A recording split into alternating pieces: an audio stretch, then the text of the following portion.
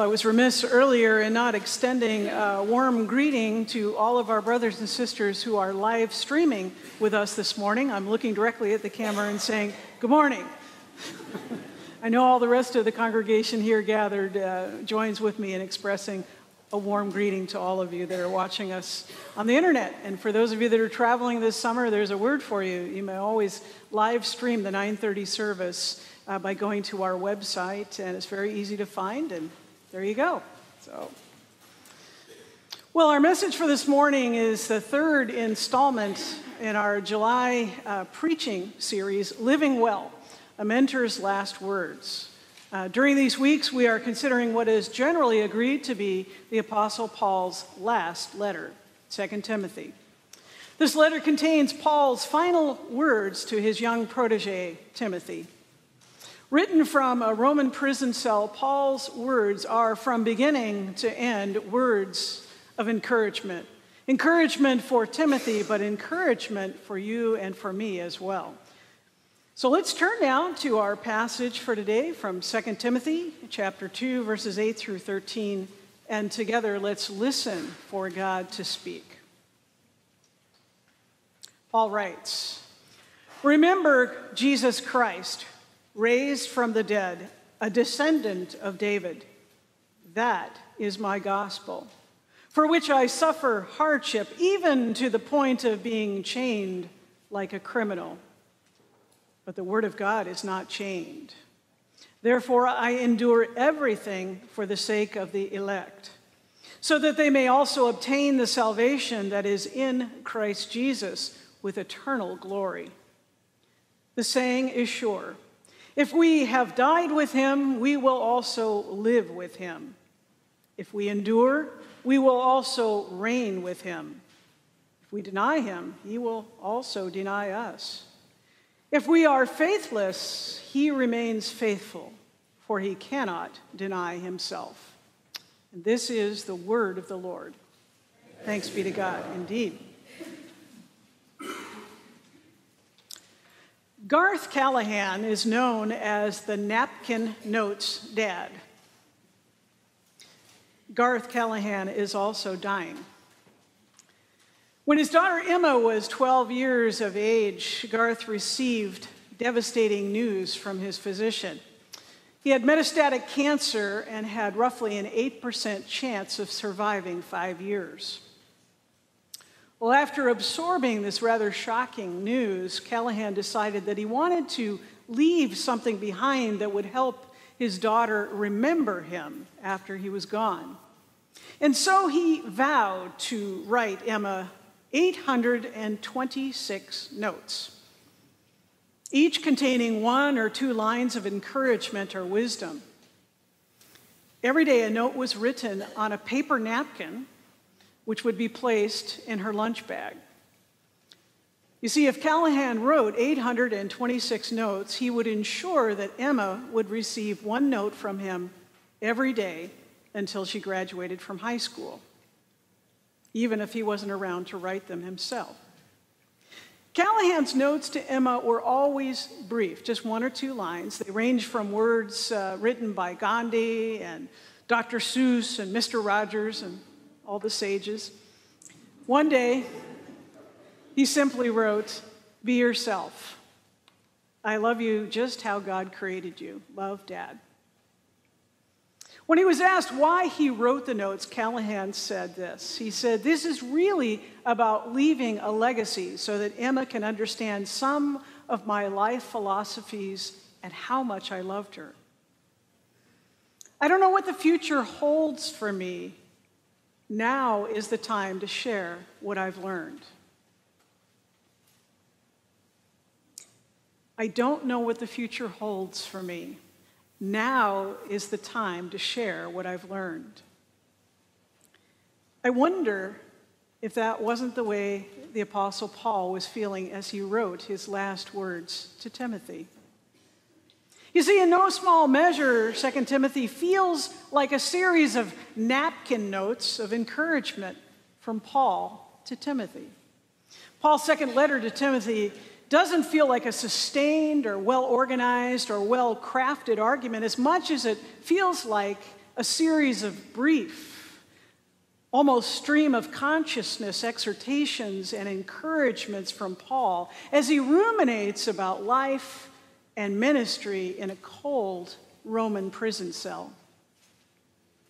But there is a sense of urgency as Paul writes roughly in the years 66 or 67.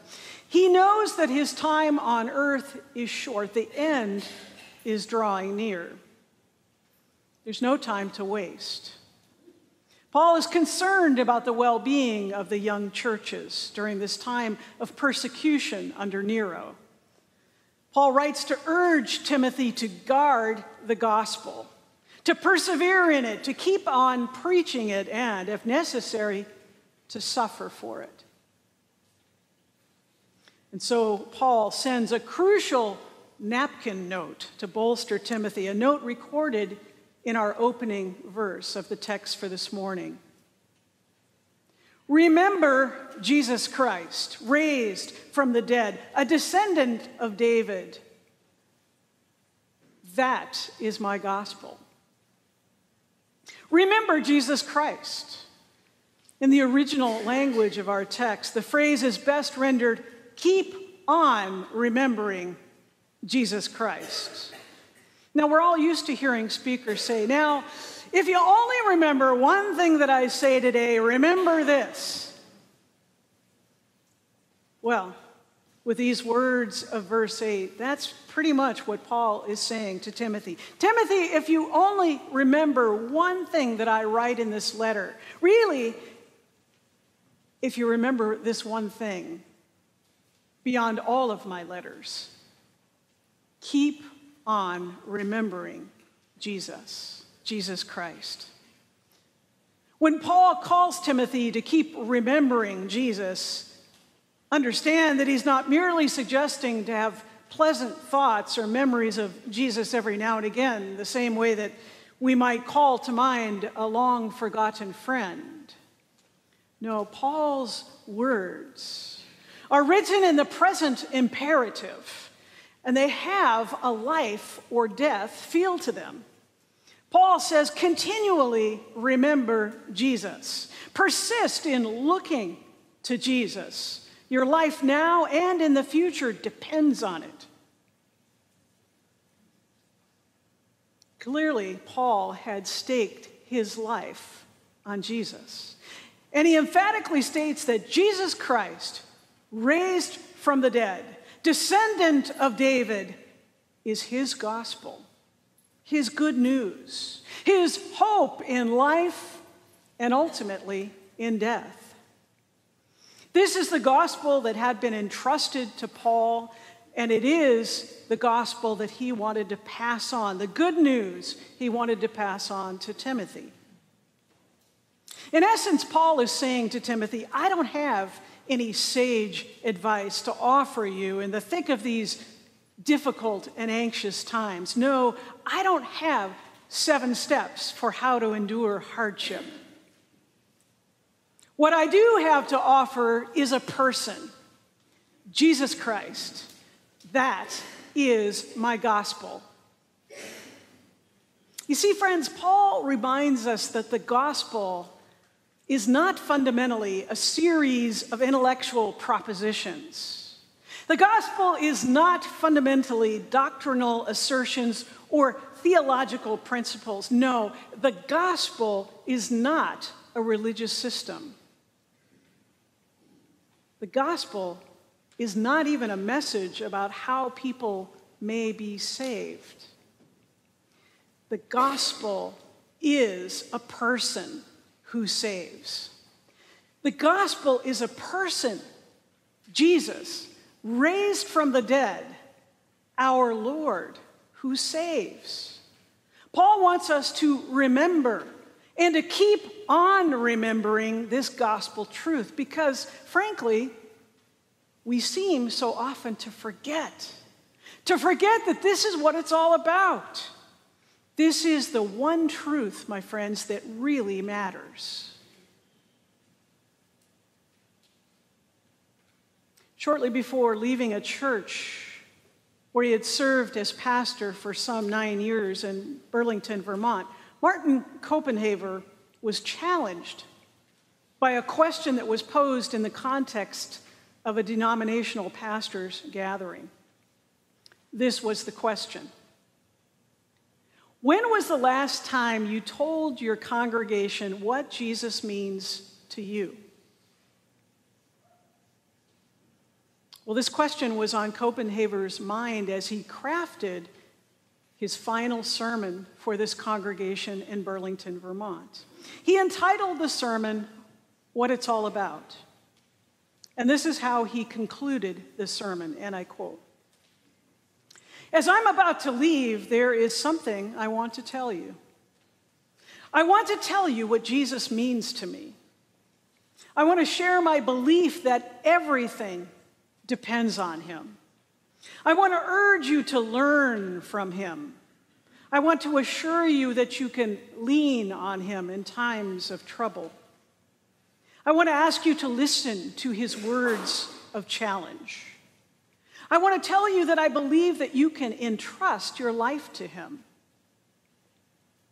I want to affirm that he is Lord of this church, and that in his name you are freed to love one another and empowered to share that love with a hurting world. I want to profess that though once people could not look at the face of God and live, now we are invited to look at the face of God in him, in Jesus, and live as we have never lived before. He is Emmanuel, God with us all, whether we are together or whether we are apart. That's what it's all about. That's all I know. Amen." And thus ended his sermon. Well, at the conclusion of the sermon, Copenhaver did what all of us preachers do. He went to the back door to greet his people for one final time. One woman, who was a beloved saint of the church, was so overcome with emotion that when she reached him in the greeting line, she couldn't continue. She went to the back of the line and started over again. Copenhaver assumed that she simply did not know how to say goodbye to him. When she finally reached him again, she extended her hand. And with tears in her eyes and a cracking voice, she looked him in the eye and she asked, "Why didn't you tell us this before?"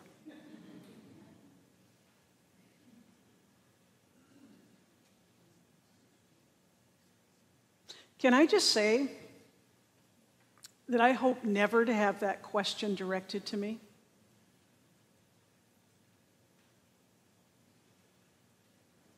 You see, friends, every week when we come to this place to worship, did you realize that we are engaging in an act of remembering? Remembering Jesus Christ, raised from the dead, descendant of David.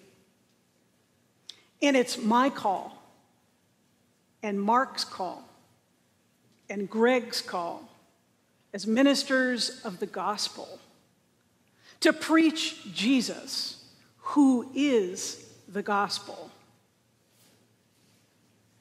We have been entrusted with this message, and we are called to faithfully pass it on to you. It is all that matters. In my desk here at the office, I keep a tattered 3x5 card on which years ago I wrote a quote from a book on preaching that I must tell you changed my world. And this quote has become my measuring rod. It's a measuring rod that I put up against every sermon that I preach. So here's the quote: "Do not write one more word of one more sermon until you have found something big and true to say.